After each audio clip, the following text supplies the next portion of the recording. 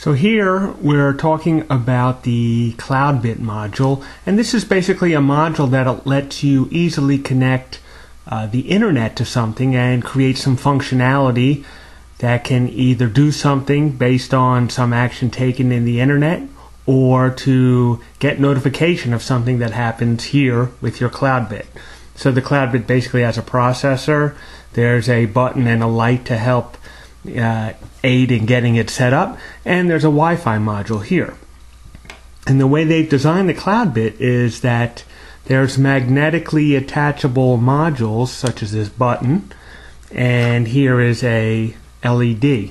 These are the most important modules just for getting started, and then there is a power module here that feeds power to the Cloudbit as well. So you always have the blue power module, always has to be included, and the magnets are such that they can only be connected the proper way, which really is nice. There's also arrows on each module that tells you which way it has to go. They have a Lego-like pegs on them, and the starter kit comes with a project board where you can in fact put it onto the product board, and then you plug in a supplied USB adapter and you can make something happen. So let's try to do that. So now we have the Cloudbit, the LED and the power module assembled on the breadboard, and I'm going to attempt to apply some power. And you'll notice that the red status light power light goes on, and the status light kind of illuminates blue, and what will happen is as it boots up it will start to blink green when it is hunting for Wi-Fi, which it's doing now, and then once it's locked onto your Wi-Fi network, which you set up, it will go steady green. So when you first get it out of the box, you will need to set up your Wi-Fi network with it, and you do that using a laptop or something that has Wi-Fi itself, because what will happen is as you get it out of the box, it will basically develop an ad hoc network to receive your home network's security settings so it can log on to it.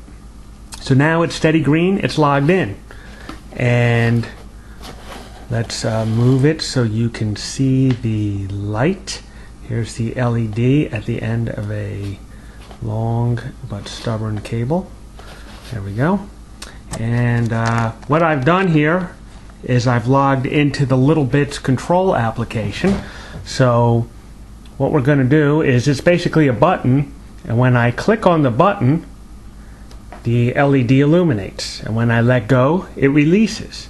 So I click on it, and it lights. So that's pretty huge, because if you can make a light light up based on internet control from a website anywhere in the world, that means you can do other things such as flip a switch to do something, feed your fish, or whatever you want to do. But there's a little bit more sophistication that is available using the Cloudbit, which I'm going to show you next. Okay, so now I've configured the Cloudbit module to receive an input. So what we have here is the power module, the button, which we're going to use as our input source, and the Cloudbit module itself. The light is green, so we're connected to Wi-Fi. So this button pressing represents something happened here where the Cloudbit is, and now we are going to make something happen on the internet.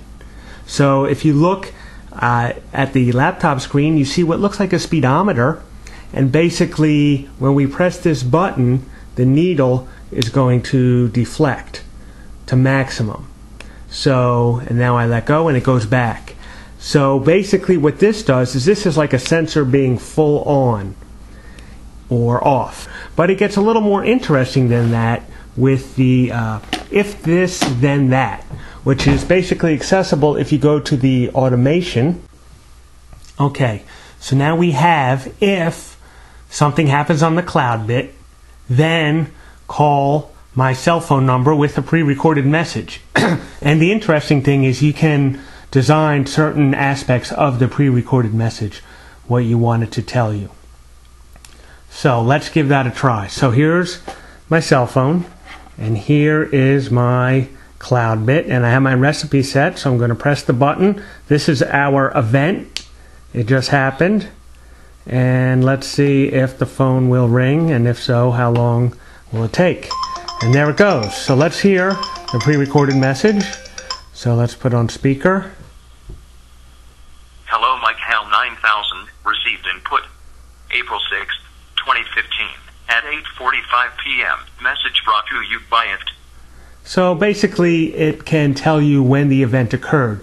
So if you, in place of the switch, had the sound detection module you can put in here, then when there's, for example, a loud sound detected in your garage, you can have this make a phone call to you, for example.